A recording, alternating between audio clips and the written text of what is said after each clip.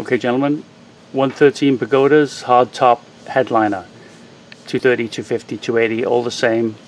The classic Pagoda hardtop.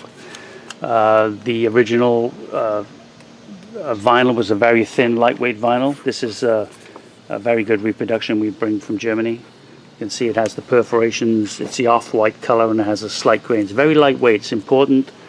You cannot make headliners in cars that in full weight vinyl. We're looking at our CAD file from our Gerber cutting machine. It's been digitally made here on our digitizing table, and we're going to be cutting this, but I want to first explain what you're about to see. The orange lines here are pencil lines. The pencil lines are what we call cray lines, and they're put on the back of this material so that the sewers can get the listings in exactly the right place. Obviously, with the advantage of the machine is that it's absolutely accurate top stitch. The reinforcing pieces are here, the side listings. The first stage is for us to pencil on the cray lines, and the little green dots you see there are notch marks that allows the sewer to line them up on the main piece here. Now, what we're going to do, we're going to wet the back of the material so it lubes the pencil and make sure that it works, the pencil works well. And then the next step is going to be the notching. We'll look at the machine here. Well, Alex is going to spray. We actually use bottled water so there's no staining of the material. We'll look at the machine here. We have a pencil, and we want a soft lead pencil. We use the carpenter's pencil here.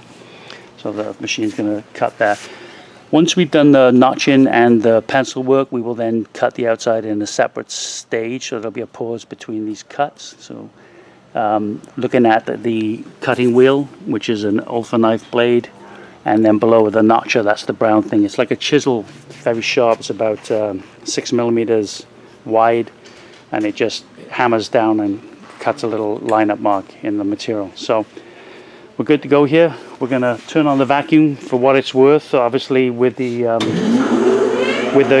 perforated headliner, it doesn't work as well. So we've used some tape in addition, and it's all ready to go. So you can see the first of the listing lines being thrown on.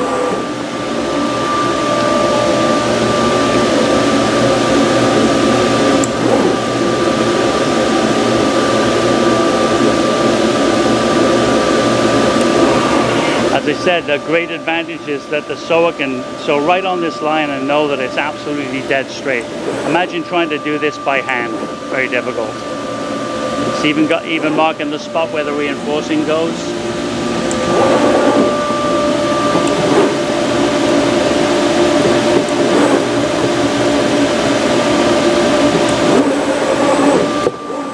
Notch.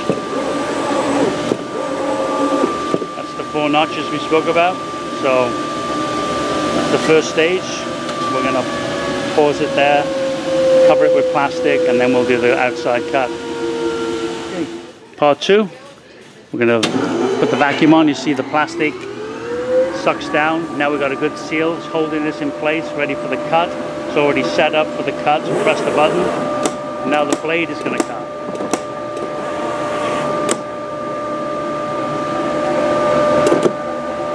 You can see as it cuts here, you can see it plotting. And that line becomes bold once it's finished. You can see there's another listing here that's part of the cut.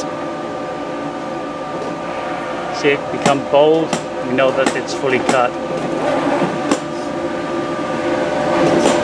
It's moving around, there's a technical reason for that. In full production you wouldn't want that, it slows things down, but for quantities that we cut, it's not a big deal.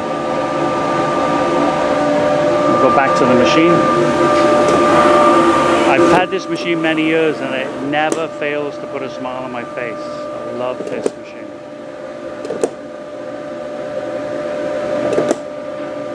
If any of you guys are in business, you'll know what I mean. This thing never complains, never asks for breaks, never causes me any headaches. It's a beautiful thing.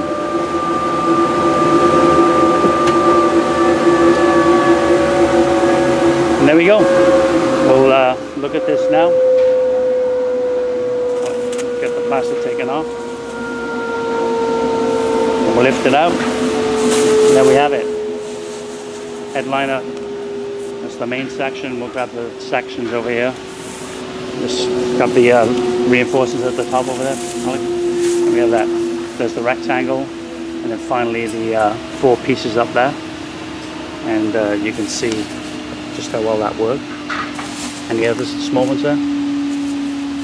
Okay, so small ones here are the reinforcings, and you can see how they fit just like that. So, and of course that really helps the sew, because now it's all cut accurately and guaranteed to fit. Okay, 113 Pagoda hardtop headliner now fully sewn. You can see the listings, the reinforcings sewn here, and the webbing that's sewn just as original. Second piece sewn on. This rectangle is supplied for the other covers within the car, and you can see the perfect top stitch in here, so the sewer can follow the lines and hit the marks, and that's how they turn out.